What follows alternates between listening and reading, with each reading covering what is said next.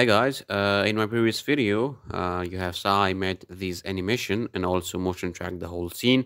If you are interested, go and check it out. But in this video, we're gonna have a look at how I made this cloud simulation, like this unfolding or rolling down or whatever you wanna call it, animation in Blender. It's super easy. Just need some step. So let's get started. I'm gonna open a new project, go to general, and the new project will be open, and I'm gonna delete everything. Okay, so in order to make it possible, you need two things. First of all, you gotta go to preferences and search for a curve. Well, you have so many add-ons for curve, like I have add curve, but you have to turn on these extra objects and also simplify curves and then save it the preferences because we need them.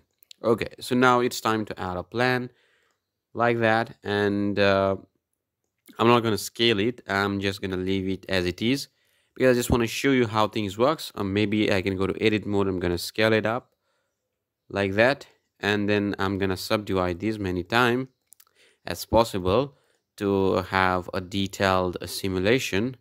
And then what I'm going to do, I'm going to select these line, and it's actually, let me just do it and you will understand why I'm doing this. I will select this line of vertices, and then I will go to this data and click this plus icon and then click assign. We will use this later on and you will understand what I mean by these. Okay, so now the plan is added. Now it's time to add the curve, so click add and go to curve, move down, and here you have curve spirals, which is Archimedean, and just do it and you will have a panel here. Here are so many options, but you just need to increase these to something like 8, and then the radius make it something like minus 0.09, like that. But I think the turns are so much, I don't need that much turns, uh, because we don't have, like, I don't want to make it. Let me just decrease it like that. Okay, I think it's fine.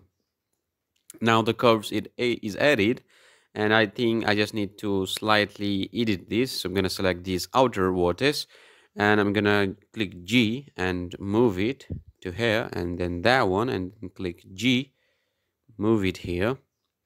Okay, so I'm just gonna move these one also. And okay, so now go to object mode, and then what you're gonna do, you're gonna rotate these on x-axis on negative degree like that, and then move it to that side.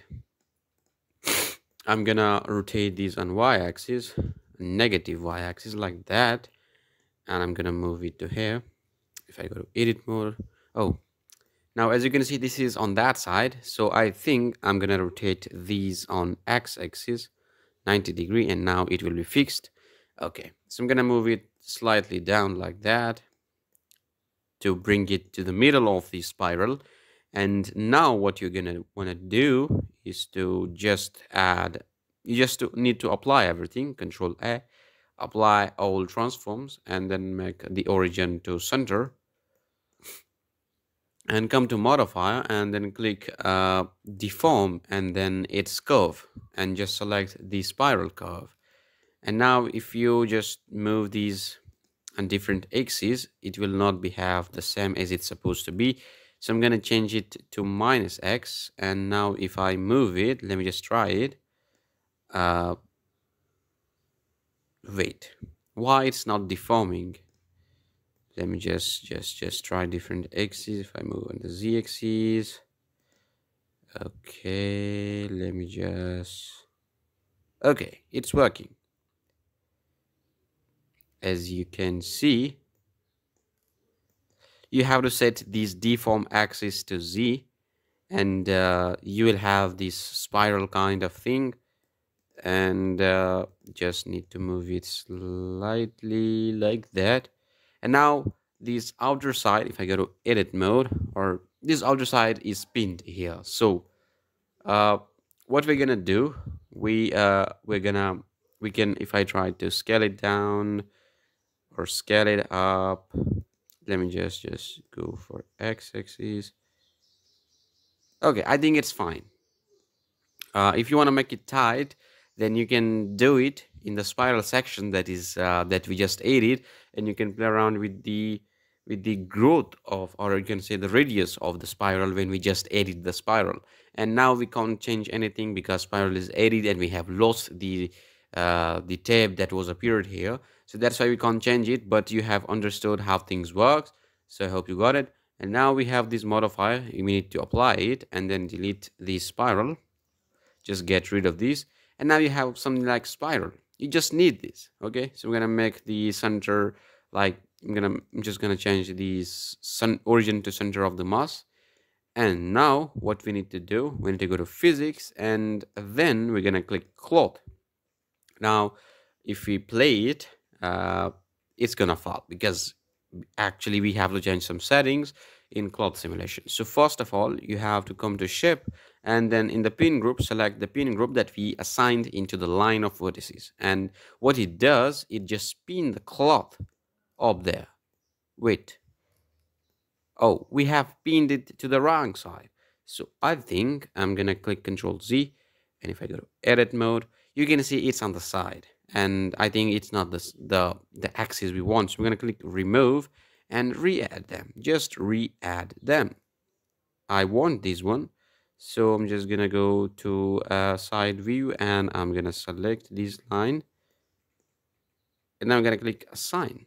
That's it. Now if you go to our physics tab and just assign this group to these, and now if you play it, it's gonna work perfect. Now as you can see, it's going through the cloth. It's because we're gonna go to collision, and we're gonna click self collision, and I think it will solve the problem. Yeah, it's solving it. It's looking good. I'm gonna shed it smooth, and you can increase the quality step of the simulation here, which will make it better. And if I just replay it, as you can see, it's going super nice. You can play around with the preset, like when I click cotton, and it will have different. Let me just play it. As you can see, it's behaving different. But if I go to a silk and I'm gonna replay it, it will act different. Or you can go for a leather, for example, and it's played very slow, but it will different. As you can see, we don't have so much ripples. We're gonna see that it's very, hard.